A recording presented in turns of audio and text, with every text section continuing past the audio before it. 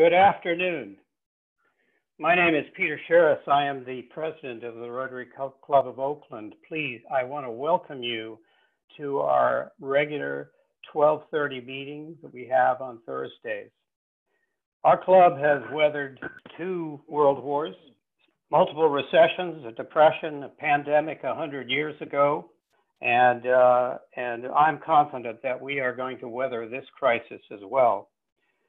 We have a tradition of recognizing our guests and visiting Rotarians, and if you fall into that category, please go to the chat section of our YouTube, of our Zoom meeting, and fill out letting us know your name and the place you come from, and we will recognize you a bit later in the session.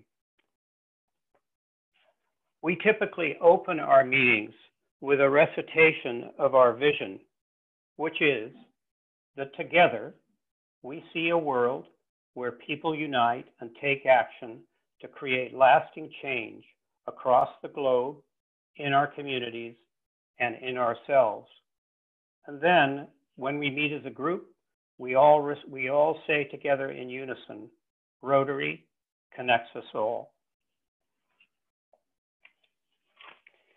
Another tradition we have is that we have a thought for the day. And today, Christine Watson is going to have our thought for the day. So Christine, let's get you unmuted and give us your thought for the day. Hi, Peter, President Peter. Hi, Christine. Can you hear me? We can. Okay. I have 6 little stories with lots of meaning in honor of May Day.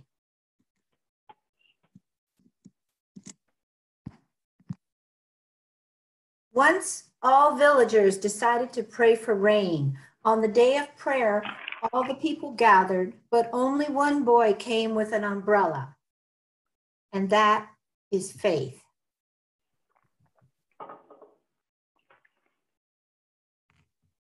When you throw babies in the air, they laugh because they know you will catch them. That is trust. Every night we go to bed without any assurance of being alive the next morning, but we still set the alarms to wake up. That is hope. We plan big things for tomorrow in spite of zero knowledge of the future. That is confidence. We see the world suffering, but still we get married and have children. That is love. On an old man's shirt was written a sentence, I am not 80 years old. I am sweet, and I'm sweet 16 with 64 years of experience, and that is attitude. Have a happy day and live your life like these 6 stories. Remember, good friends are the rare jewels of life, difficult to find and impossible to replace. There you go. Thank you, Christine.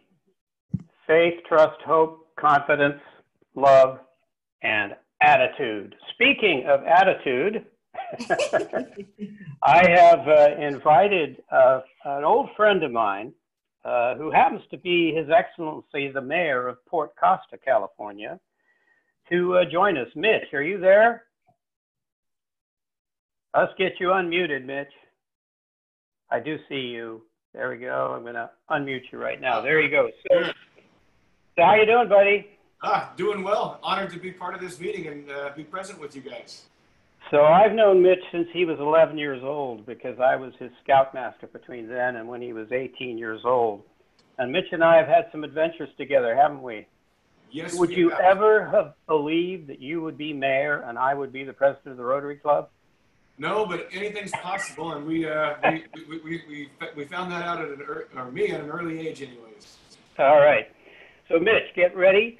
Mitch is a fantastic rockabilly, bluegrass, and country musician, and you've written a song called something, haven't you? Yes. In light of today's current situation, I find that music is needed incredibly, and it bonds us as well as can be a great vehicle for delivering a message or messages of pertinent hope and facts, as well as just something to pick us all up and give us a lift and give us. All right, take it away. Housebound and Down.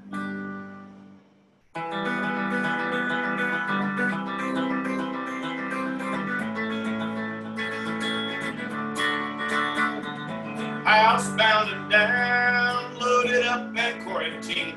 We're gonna ride this out the best we can. We got nowhere to go and a long time to get there. I'm housebound, got shelter in place at hand.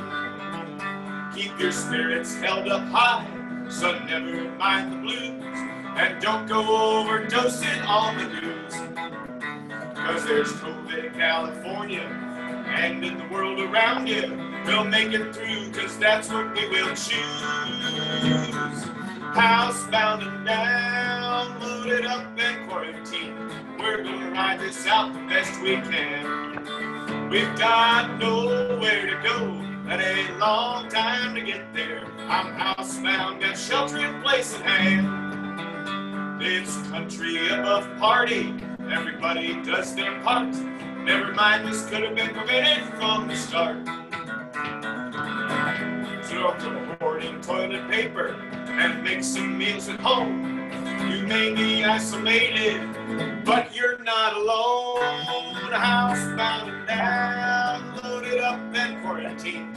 We're gonna ride this out the best we can. We've got nowhere to go and a long time to sit here. I'm housebound, got shelter in place at hand. So look out for your neighbors. Remember to help your friends. If we work together, the faster this will end.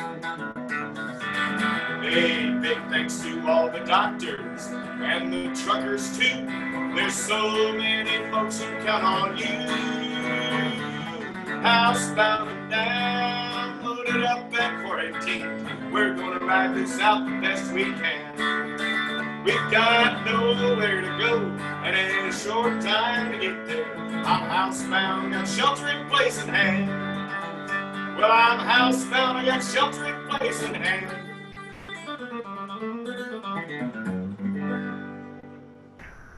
Hey, Mitch. All right. So Mitch, I just want you to know that I go to your Facebook page and watch the live from Polsac, Ponderosa every Friday. And Thank you for 2 hours, I have a big smile on my face because I just love your music. I love your optimism and all of those homespun observations. So keep up the good work, and we'll see you Friday night on Facebook Live, Mitch Polsac. Thanks, Peter. And it was a pleasure to share this song with you guys today. All right. Take care. Thanks a lot, Mitch. Thank you. So we have another celebration that's kind of happy today. Let's get Mia Banta unmuted. There we go. Hi, Mia. Hi, how are you? So Mia Banta is the executive director of the Oakland Promise, and Mia is going to be inducted into the Rotary Club of Oakland today. We are so happy to have you. I'm so excited to be joining the Rotary. This is a great moment for me. So we typically give two interesting facts about our inductees, and so I'm only going to give one, and that is that between the age of 0 and 16, you moved 13 times. And I have a feeling that gives you a tremendous knowledge about the students that you at Oakland Promise and we here at Cerrone Lena gives you an insight into them. Yes, that is true. I was raised by a single mother in New York City, and for a cause of just needing to make sure that we could have affordable housing and safe housing, we often had to move often, but it didn't stop me from having an amazing educational experience.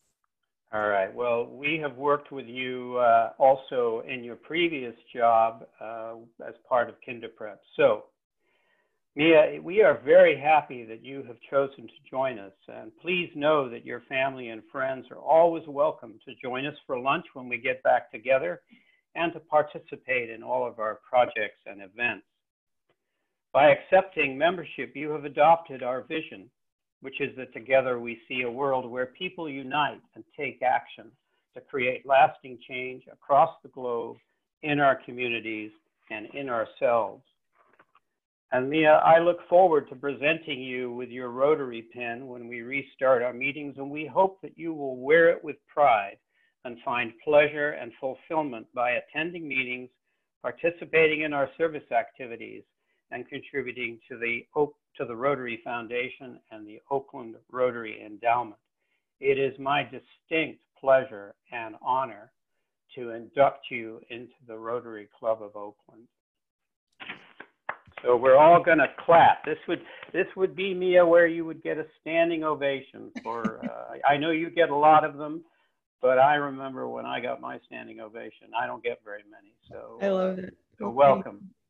Thank you for the dances and the claps and the recognition. It's my honor to be a part of the Oakland Rotary.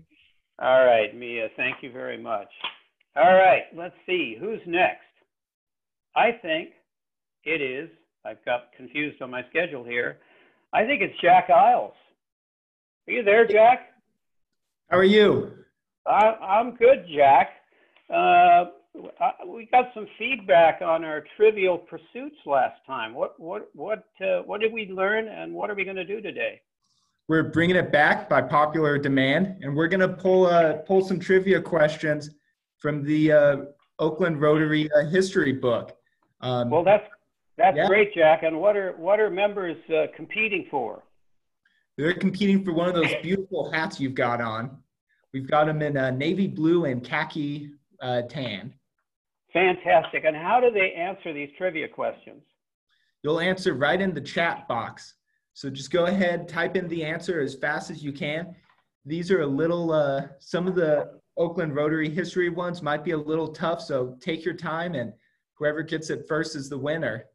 Fantastic. And these questions come from Linda Hamilton's book, where we acknowledge 100 years of service in the city. Oh, it was a 100-year book. We've now been doing it for over 110 years. But so what's the first question, Jack? Yeah, the first question, not too hard. Who was the founding member of clubs Oakland No. 3 and San Francisco 2? Let's see. Da, da, da, da, da, da, da, da, da, da, da, da. So that's the first question. Let's go ahead and do the second question, because these may be a bit tougher. The second question, what sea surrounds the Cayman Islands? What sea surrounds the Cayman Islands?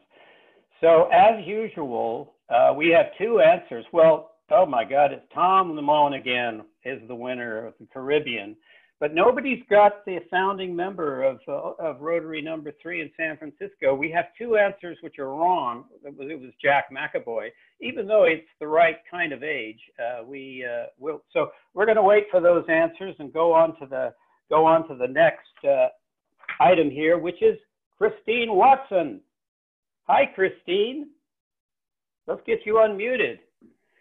So Christine is doing a fantastic job of organizing our online auction and our raffle and our Fund a Need, which is replacing the gala we couldn't have. So Christine, Yes, it's your turn. President Peter, I'm here. Thank you. Okay, where am I? Okay, so you guys remember that last week I talked about anytime during the meeting, we can all purchase fine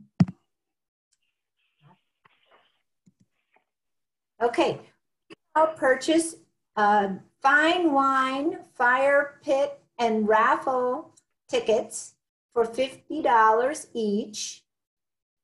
And you get a chance at over 25 bottles of fine wine, and they're all included inside of a fire pit that hopefully you've got just a teeny little bit of backyard, and you can put your fire pit out there and have a fabulous time drinking 25 bottles of wine with all of your close friends, and you can even host your own wine tasting. So that's the first part of what I want to share with you guys.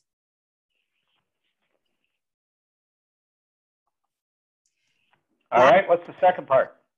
last week I kind of hinted that we were going to have an online auction announcement for this week. So instead of the 2020 gala, we've moved all of our live auction items and our silent auction items online. So from your home, you'll be able to actually use the internet, and starting on May 14th, you go onto this enclosed website, and you'll be able to take a look at all of the bidding items. You'll be able to see how your friends are doing. It's a 2-week process. It ends on May 30th. You can use any device that you might have at your home, very cool, including your smartphone or your iPads or your iPhones. So whatever way you want to come on board, we need you to start bidding on May 14th for all of the items that are at our auction site. Also, I know that Pat's getting ready to remind me that we have a special request for anybody who needs assistance. If you're not comfortable being online and you need a buddy, we've got a great one. That's like a joke. And then one more thing I want to share with you. We would like everybody to participate, and we need a little extra help. Does anybody have gift certificates just lying around the house that are still valid that you haven't been able to use for lots of reasons? So we'd like you to donate your gift certificates, and we're going to put them into a cool bundle and make them one of our online auction items.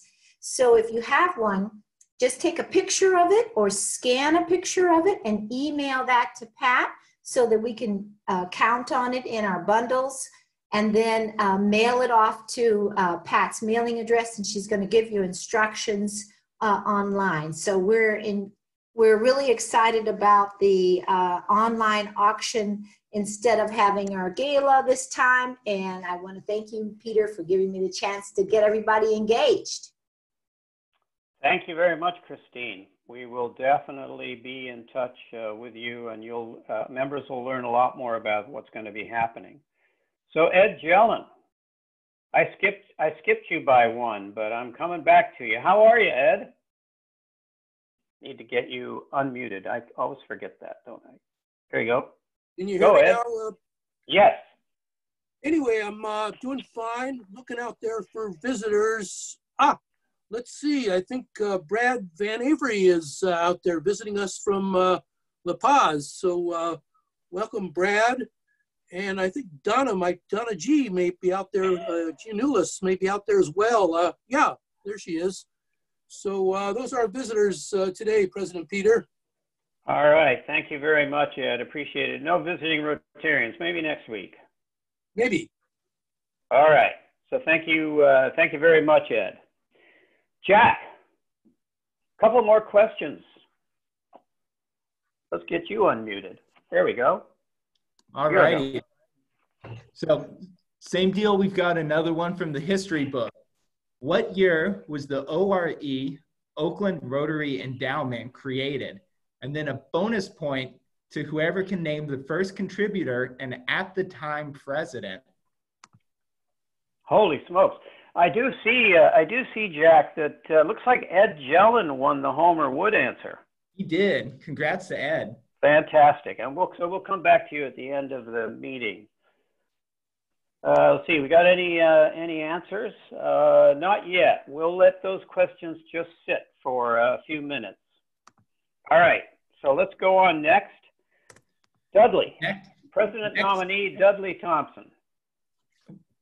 You're looking good in a very nice setting there, Dudley. What do you got to tell us?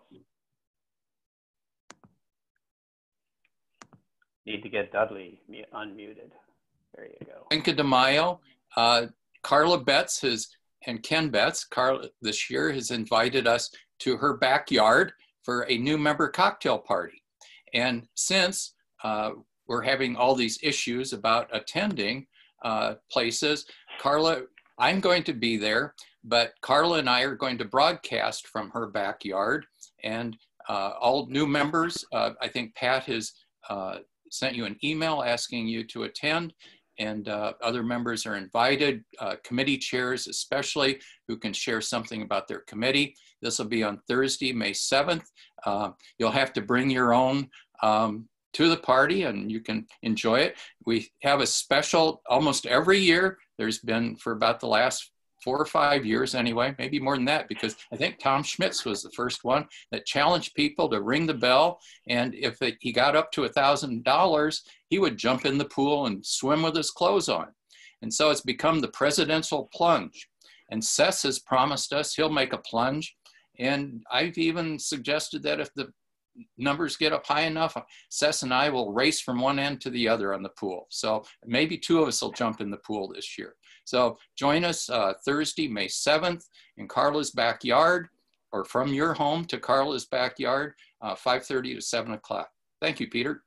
Yeah, thank you. And I understand we're going to do a little variation of the trivia, that our new members are giving us a little piece of information, and we're going to have a little contest to see who can match the piece of trivia with the individual. Is that right? That's exactly right. We've asked new members to send in one fact about themselves, and we're going to have set up a little game with big prizes.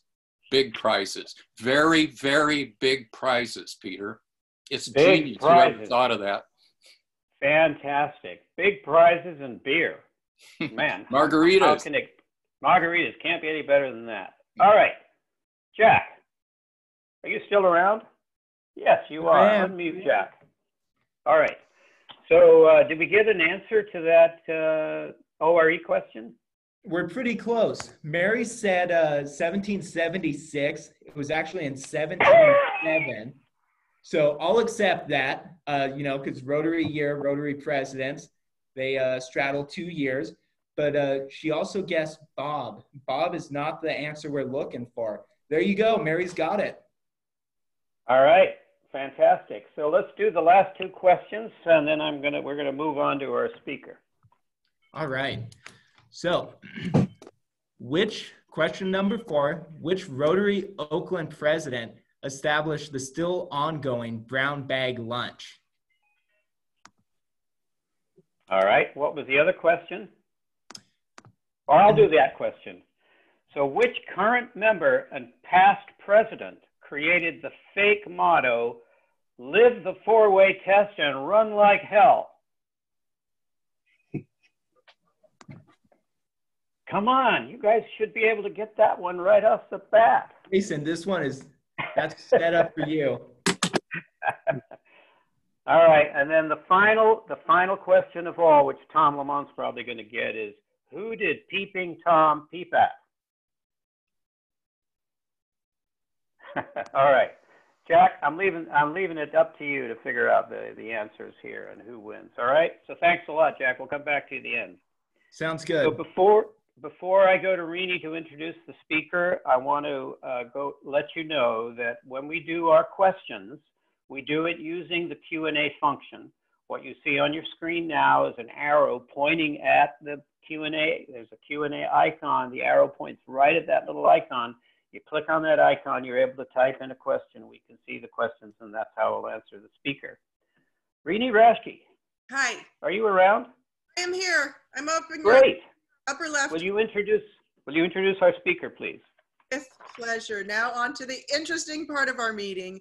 I have been the longest time to get Damon on because he's always traveling. And when we almost had him last month, he was trapped in China. But now he's back. Damon is a wonderful guy who I met when we were doing history of Lake Merritt. He's a biologist and a chemist, and he's not afraid to use those skills. He's got an MFA in natural history and science filmmaking, and he's going to show us some of the things that he has found in Lake Merritt since Major DD has cleaned it up. I'm very excited to have Damon here. Give it up. I want to see him, so let's mute me.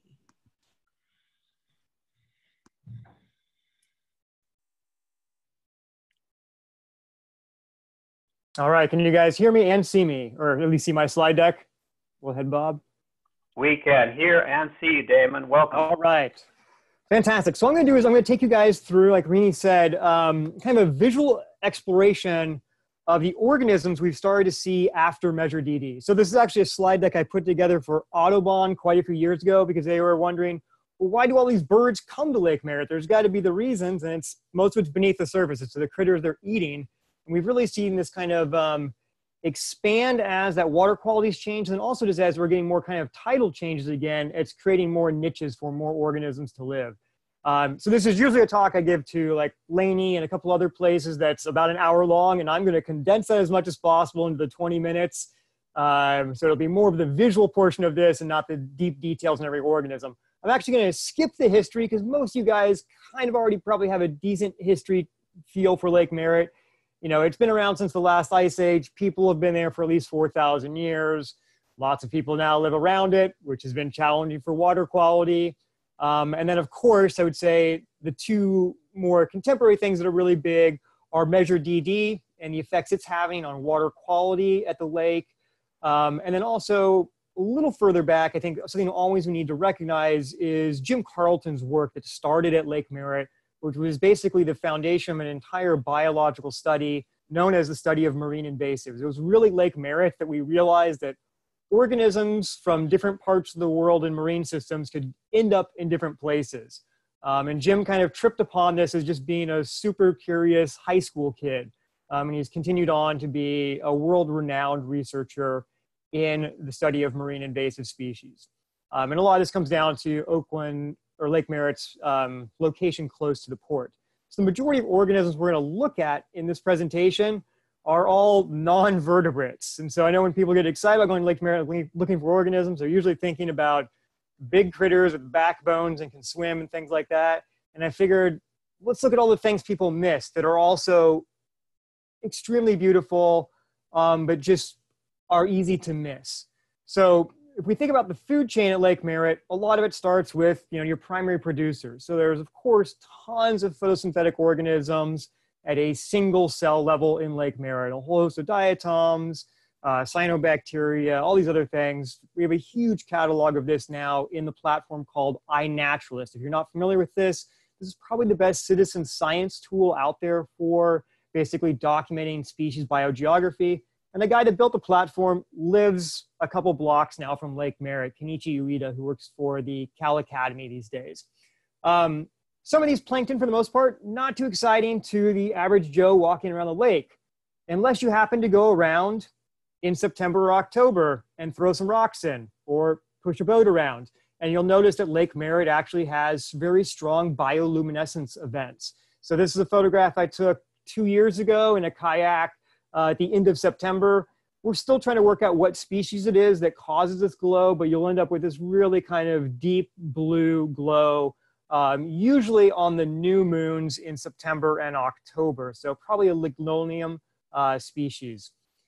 We also have single cell organisms that eat all those other guys. There's a huge variety of rotifers that live in the lake, but really I think where most people can actually start seeing things and where most of the real visual exciting stuff is at the non-vertebrate level starts with the tunicates that we have in Lake Merritt. So most of these guys are filter feeders, and we have a variety of them from all over the world that live in Lake Merritt. In fact, in the corner of most of these slides, you'll see if it's native or non-native or where it came from. And once you'll quickly realize the majority of the organisms we're going to look at are not originally from the West Coast of the United States. They come from places Oakland is traded with.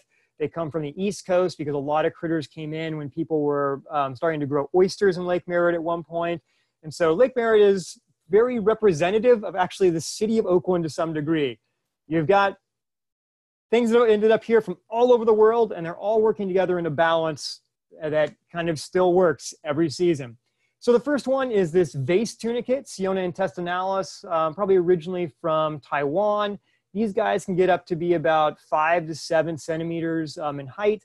And the reason I usually start off with this one for folks is I like to describe these as the thing most closely related to us in the lake that's not a fish. So these are chordates. At one point of their life, they look like a little mini tadpole. They basically swim around. They find a good place with food. They land down. They go through catastrophic metamorphosis where they become this basically a simple siphon system. Suck the water in, digest it, shoot it out the other pipe. These guys are also one of the chordates that was sequenced right after the Human Genome Project, which I worked on at the national labs, because they were a really easy way for us to grow a chordate and study them, because you can see right through them. So you can do a lot of gene manipulation and see how that dictated different pathways. We have a whole variety of tunicates, though, in Lake Merritt. This would probably be one of the few that is actually native to Lake Merritt, or actually native to the West Coast. And this is the Pacific solitary sea squirt. The reason these guys have this name, this common name of sea squirt, is if you were to take them out of the water and literally squeeze them, it's like a mini super soaker gun. They will just shoot a giant pulse of water out, pop them back in the water, they suck it all back up. You can start that whole process over again. So they're one of the entertaining ones for small kids to work with. We have also communal tunicates that live at Lake Merritt. So this chain tunicate here, instead of having two pipes, an in pipe and an out pipe, if you're gonna live together, it's bad to poop in your neighbor's face. And so in this case, they all use a communal tube to basically take their waste, throw it into one tube so it all goes out together. So each one of those little orange little dots you see there is an individual, and they're all clustered together in a large community. There's more intricate looking communities like these golden star tunicates that use a similar method. They all have one communal export tube, but they're all individually filter feeding food down. Right now is when we're starting to see these kind of come online in Lake Merritt. If you really want to see the big diversity of Lake Merritt as far as marine species go, it's really the summer months, because during the winter, you've got all this fresh water flooding down from the Oakland Hills, which can kill a lot of the marine species. And so during the summer, we become much, much more like the bay water, a much higher salinity. And the same species, though, due to environmental factors, can basically color change. And so we can go from a golden color to this purple color due to trace minerals and also temperature differences within the water. We have sponges in Lake Merritt as well. These guys, for the most part, aren't big enough for you to go back to your bathtub and scrub up with. They're usually just a small encrusting sponge. You'll find them on mussels or just even on the walls of Lake Merritt. And if you get in really close to the microscope, you realize why sponges do all those things that people like to do, which is exfoliate your skin with them. You can see those little calcium carbonate crystals sticking out there that look like little sharp, dangerous things. To you, though, they're so small that all they do is kind of brush off the cells of your outer skin. We also have a whole series of copepods in there. And so you can think about these as kind of in the same lineage of other crustaceans like shrimp and crabs and things like that. Much smaller, though, and mainly hunting all of the plankton in the lake. If we scale up a bit in that same group of the arthropods, we have different types of shrimp in the lake. This one is our one native skeleton shrimp. For obvious reasons, it has that common name skeleton. It kind of looks like a bare-boned organism. And what they do is they hold on to different surfaces with that kind of claw structure you see at the bottom of the frame there. And they literally have these kind of two big dew claws, and they'll just bob around in the water and then catch things with that dew claw, bring it back to that mouth, and then eat it. These guys can get up to be about 2 centimeters at the largest for this Caprelia californica in Lake Merritt. These are easiest to see down where the channel is kind of coming into the lake. We also have a whole bunch of these kind of gamete amphipods in Lake Merritt. Most notably, and actually I don't have a photograph of it in this slide deck, is we have one that is originally from Chile.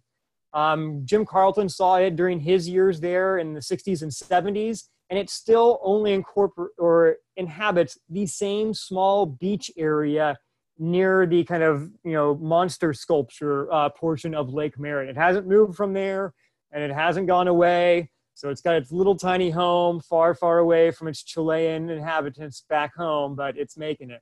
So we have a whole series of these type of gamete amphipods. A lot of these tend to be from Japan, Taiwan, and kind of Hong Kong areas. So Pranthella japonica, obviously from Japan. These guys get to be a couple, almost like 4 centimeters big, and it kind of looks like a shrimp got combined with a lobster. They've got these long lobster-like tails and then a small kind of like shrimpy head to them. We also have isopods in the lake, and you guys might be most familiar with these as things that are in your backyard, the roly-polies, but isopods for the most part are a marine group. This specific one happens to be from Australia. And this is the organism responsible for most of the wood damage in Lake Merritt and in the San Francisco Bay. These guys will drill through pieces of wood faster than just about anything you can imagine. In fact, if you find a piece of wood in Lake Merritt, you haul it out, you'll find all of these little tiny holes in it. And if you look into the back of those holes, there's usually Spheromona in there, going to town, eating all that wood. We also have other isopods that are parasitic in the lake. These guys actually will swim after fish, grab onto them, and then just slowly kind of bite and eat them. Some of the times I've been in the lake, just in my sandals, I've had them swim up to my leg and give my leg too close of a look for my liking, but nobody has grabbed on. Luckily, they're not, that big. It's like, just an oversized tick of the water, more or less, going after you. We also have traditional shrimp. So we have the oriental shrimp, Palemon macrodalis in there. And this is one that people consume in Japan all the time. And so this one is easiest to see at the edge of Lake Merritt, where you've got concrete meeting other pieces of concrete or rocks. They really like that habitat. And actually the easiest way to find them is if you go around Lake Merritt at night with a UV light. Their exoskeleton does UV fluorescence in the same way that scorpion exoskeletons do. So that little bottom left corner there, you can see a little bright beam of light in the top hand corner, and that's a shrimp fluorescing under UV light at night. We also have native arthropods in our lake. So we have the tuberculate pear crab, which pretty much nobody will see because they are masters of disguise. The only reason I ever see them is because I'm sitting looking at something else in the lake, and all of a sudden the ground just gets up and walks away. And these guys can actually get to be relatively large compared to other organisms in Lake Merritt. So I'll occasionally find these, up to like, almost 8-9 inches across. And these guys are our own native. They compete well with everybody else that's in there. And I would say they're one of our most exported invasives. So if you go to Japan or you go to Hong Kong and Taiwan, we got this one from you guys.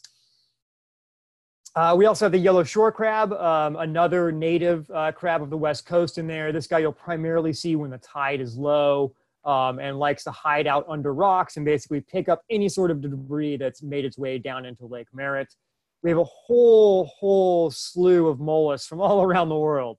One of the most beautiful ones is the Asian date clam or the green bag mussel. And these guys are actually really amazing just at how quickly they will grow. These guys pretty much all die off after that salinity change in the winter. And by about midsummer, you'll have all of these, 3 to 4 centimeter size shells all over the place. And they'll be growing right on top of sea lettuce and things like that they're actually consuming. The outside of them is opalescent. And so if you hold it up in the light and you kind of go like this, you get that kind of pearling effect to it. They're really a gorgeous little tiny mollusk.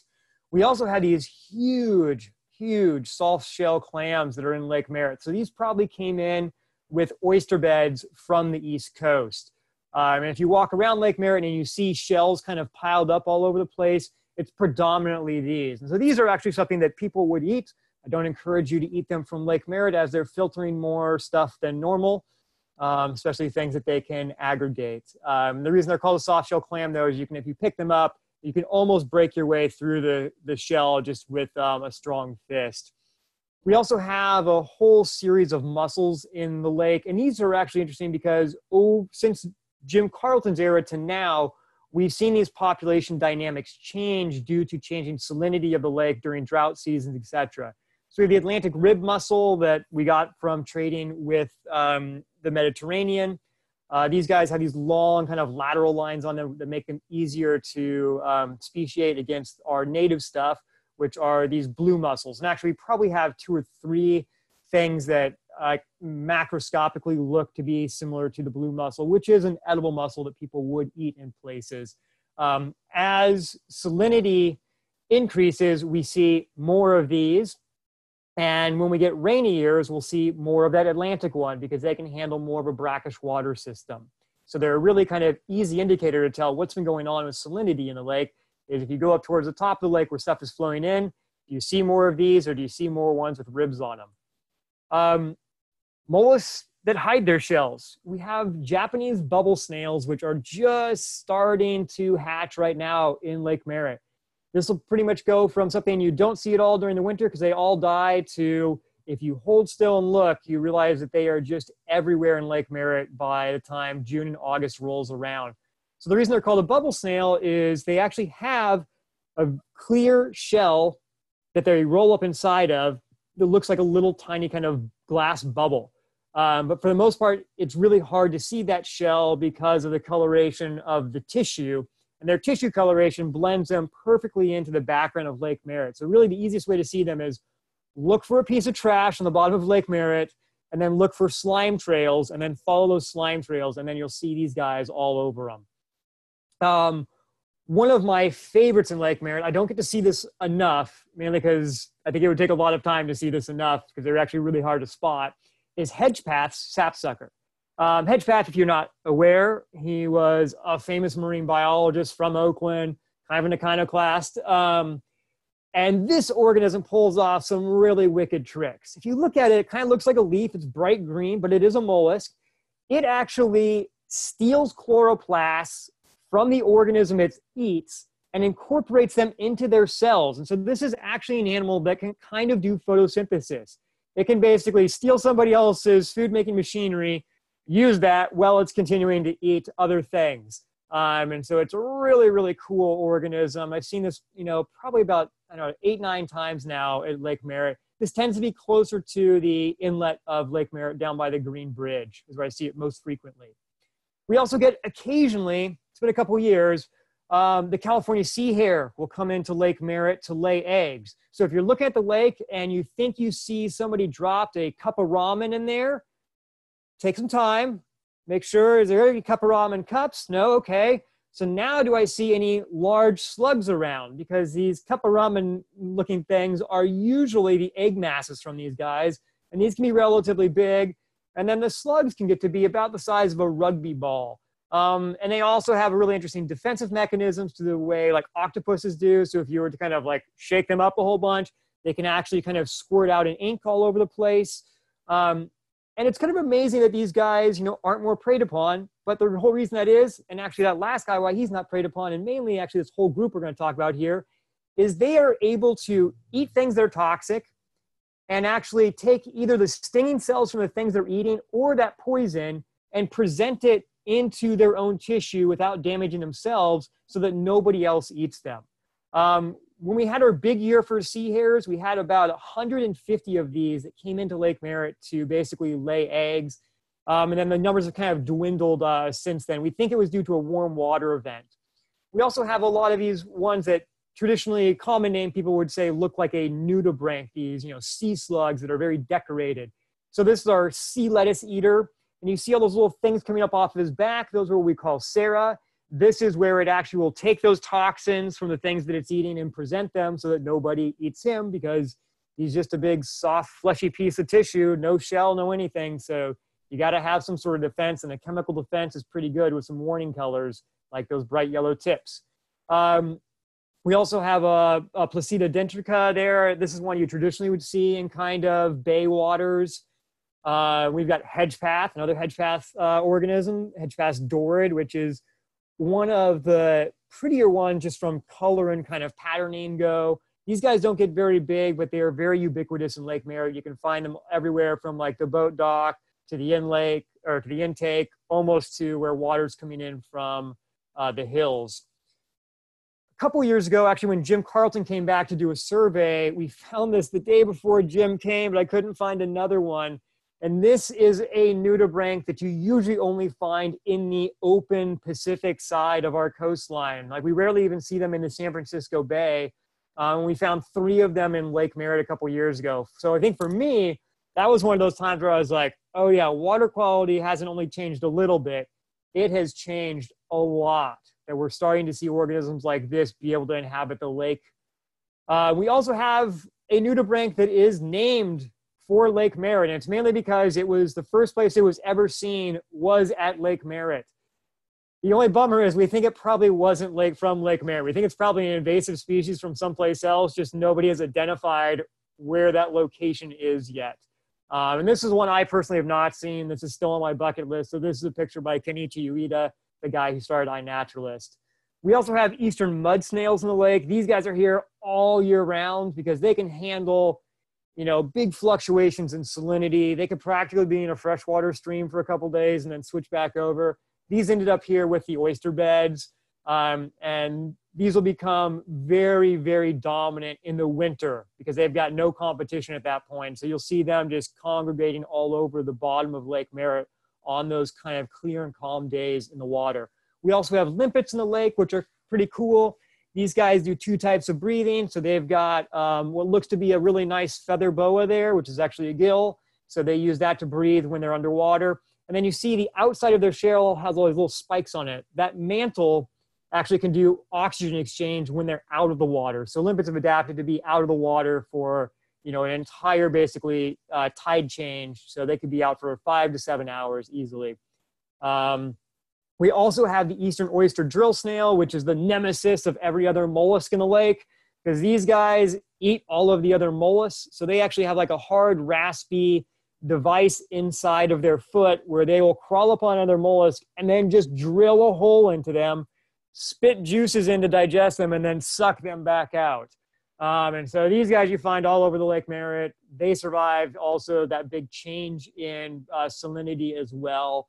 And they are actually a really kind of cool looking shell. And it's actually one of the easier ones for a lot of people to find when they go to the lake. And then you tell them the backstory and they're like, whoa, that's amazing. This is what their eggs look like. Their eggs are actually even really cool too. And they're usually, if you're flipping over rocks, you'll find these egg packages underneath the rocks. They also UV fluoresce really brightly, so they're easy to find at night.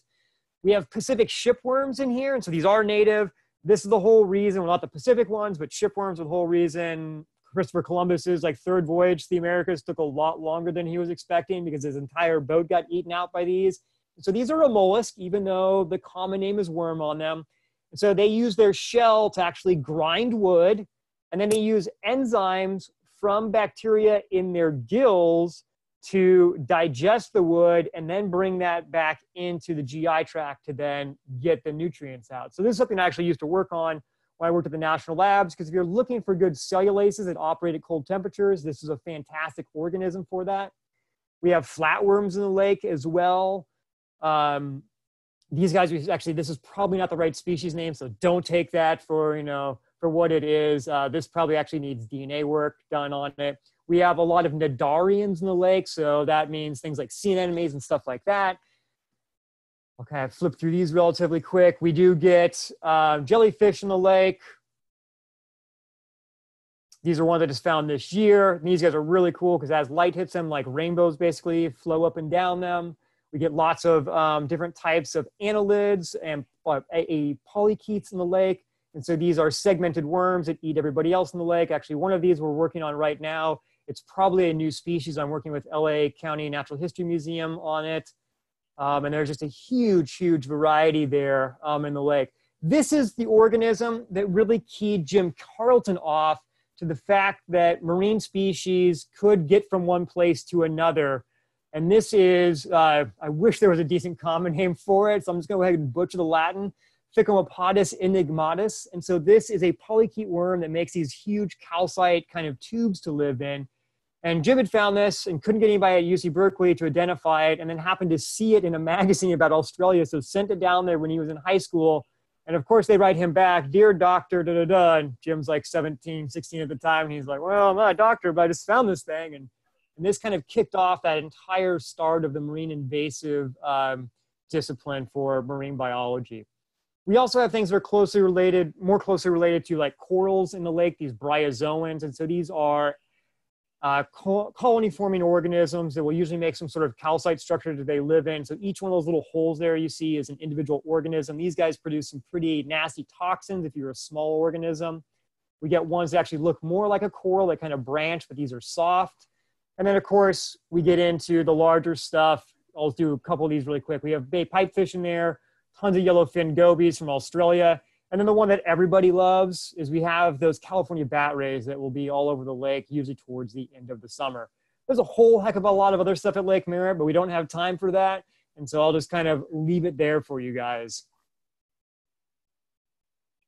Damon, Thank you very much. Who knew? Who knew there were so many critters rolling around inside that lake? We do have some questions for you. Yep.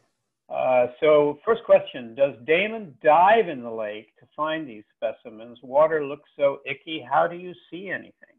So the majority of these are found by just actually walking the edge of the lake and looking for organisms where you find substrate. So if you find a rock, or you find, like, if you go to the boat dock and you put your hand underneath the boat dock and pull stuff up, I mean, you'll pull about 20 species with one handful. And so those are my kind of go-to places, are rocks in the lake and then underneath the docks. I do snorkel in the lake occasionally, but I would not suggest or encourage anyone to do that on a regular basis. All right. So thanks, Damon, for taking time to share these great pics.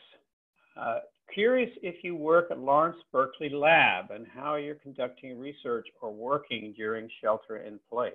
So I used to work for Lawrence Berkeley and Lawrence Livermore. I worked on the Human Genome Project, but I currently actually work for Biorad Laboratories, which is one of the companies making the diagnostic materials for COVID.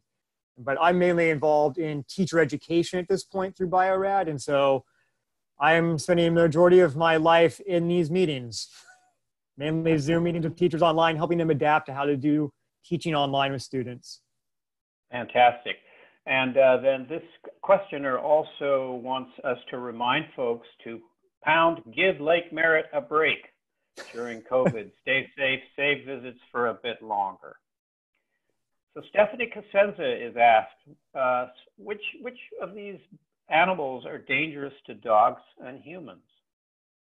None of the ones I showed you in this slide deck are dangerous to dogs or humans. None of them are producing toxins at a level that would be dangerous to anything our size or dog size. Dangerous if you're, a couple cells across, but, once you're at our level, no danger. Lorna Pediamarcus says, I'll never look at the lake the same. Who knew there was so much in it? And how big do pear crabs get? Pear crabs, they'll get to be, 8-9 inches across. The majority of ones I'm seeing in Lake Merritt are more like maybe about the size of my hand. But I've seen some really, really large specimens in the lake. All right, and then there's an anonymous attendee who wants to know whether the video of this session will be shown at the Rotary Nature Center, and I can't answer that question. All right, that is the end of the questions. So, Damon, I wanted to thank you very, very much for coming and presenting to us today. And it's a tradition of our club to make a donation to the End Polio Now program. Since 1987, the Rotary International and Rotary clubs around the world have been in the process of trying to eradicate polio from the face of the earth. And we are this close. And so in your honor, we are making a donation to End Polio Now. And we want to thank you very much and hope that you feel good about that little donation we're making. I feel great about it. Thank you very much, Damon. Okay. Next week. So I have the honor of doing the teaser for next week. Next week, we have a very special presentation.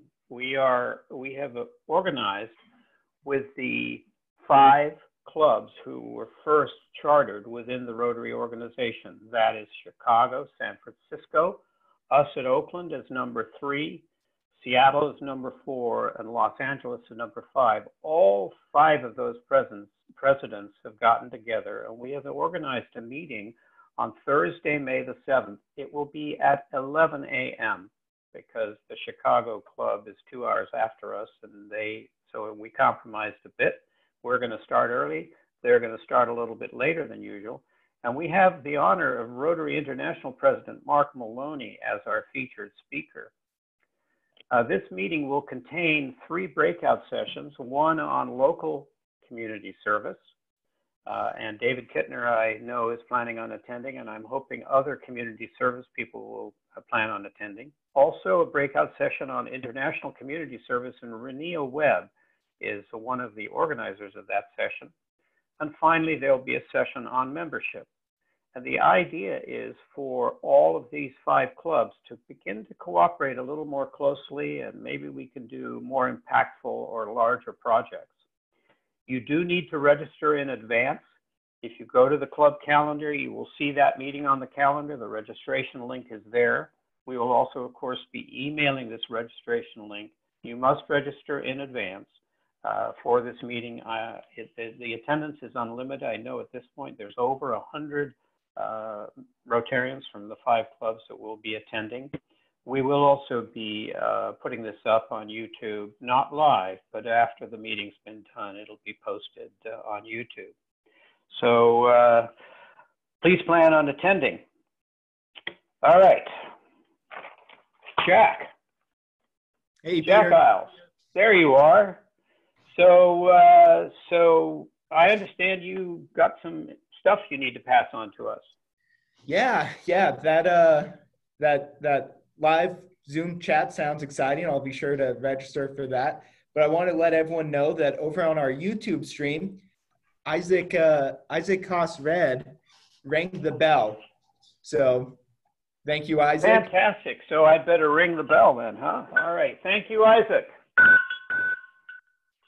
It doesn't quite have the same ring as the real bell, but it's better than nothing. And then for the trivia, Mary is our winner. She got 3 questions right, 2 questions in the bonus question or the bonus point. So Mary, you'll get your hat pretty soon here. Oh, fantastic. You can pick it up anytime. So did anybody come up with the right answer to that question about follow the 4-way test and run like hell? That was, let's see. So the president that was of course, Stephanie. Stephanie, good job, Stephanie. And the president was Jack McAvoy. All right.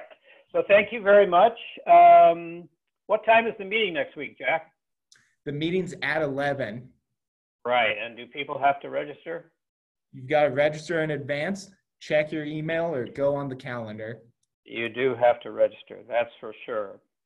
All right. So thank you, Jack, for your work on this.